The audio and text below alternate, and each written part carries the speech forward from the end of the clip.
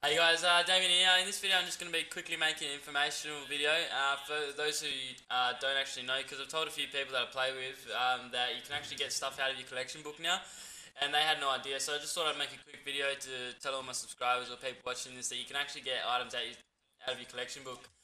I did actually have my Silent Spectre put into that because I was close to I think it was the 500 V-Bucks at 91, so I put a lot of stuff into it. I was just trying to level it up real quick. The only downfall to, I'll show you how to do it first. I'll just take this one out. So as you can see in the bottom right, you click LB out to unslot, and it'll come up saying how much V-Bucks you have, and that it only costs 20 V-Bucks. So it's actually really cheap. It's yeah, definitely well worth it. So if I pay to unslot, the only downfall is if I put it back in, it will show that I can get XP. I'll just show you an example of what it's actually going to do. So if I put it back in, oh, actually, no, this is, bad example because it's actually going to do my, oh, wait, no, yeah, sorry, my bad.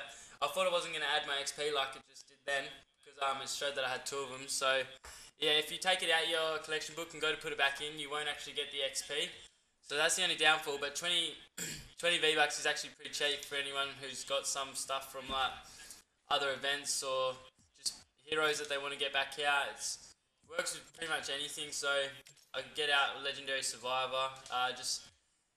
Alright, so guys, the game's a bit glitchy, but yeah, paid unslot, and it costs pretty much nothing. I can just get pretty much anything I need out of there.